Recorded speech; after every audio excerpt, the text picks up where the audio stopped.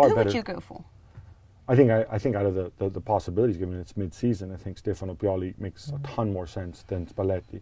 The other You don't think there are any risks attached to getting Pioli? Of course, there's risks attached to anything, but I think it would have been potentially worse to keep Giampaolo.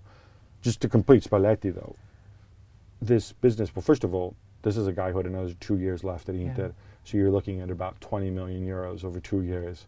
There's no reason to throw good money after bad with that guy. It's when you're already interesting that from what's been reported, Inter was sort of prepared to do a severance package with him, and he was holding out for all of the money on that contract, and so the two sides, tells you everything. And the other thing with this guy, I know, right? He got them. We know how he got them into fourth place. It came down to one game against Lazio, which could have easily gone the other way.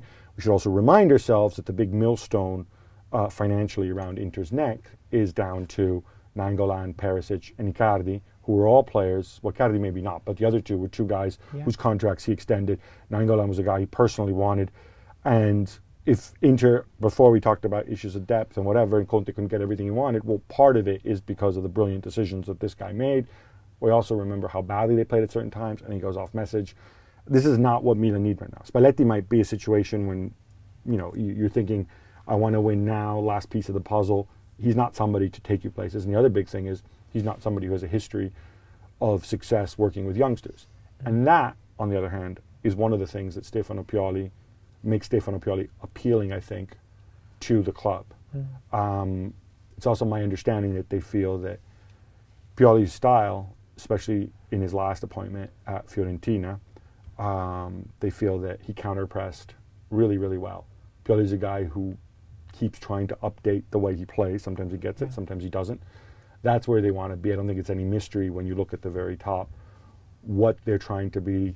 I think they have their slightly Germanophiles with this whole counter-pressing, counter-attacking, raise the tempo type thing, and Pioli can do that. Pioli has a history of doing that. Yeah, I mean, he's an interesting... it's funny because I feel like you could look at... I know you've named 4 players in that shortlist, but I do feel like, certainly from a point of view of what's been attracting the most coverage in the Italian media and what seemed like it's been the most serious negotiations, Pioli and Spalletti have been the 2 front runners. And you look at them side by side and you sort of think to yourself, what's the criteria that's being used to seek out these managers? Is it just bald former Inter boss? Because they're quite different.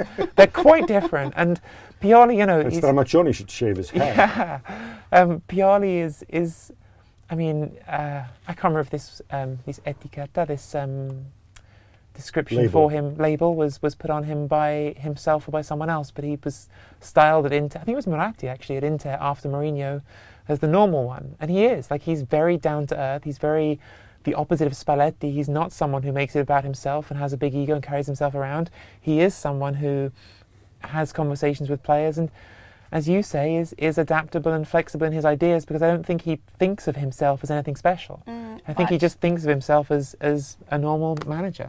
He is that, but I do think he's a little bit emotional, if I'm honest. I'm a huge fan of his, but for me, again... So he's less emotional than Spalletti, you agree, yeah?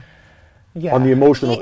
He's a lot more emotional than Giampaolo, who obviously doesn't have a pulse. I think, listen, I'm really sorry. For me, I'm going to say this again, and I know that it's a huge investment if you ever want for Spalletti, and the guy is crazy. I mean, he is actually crazy.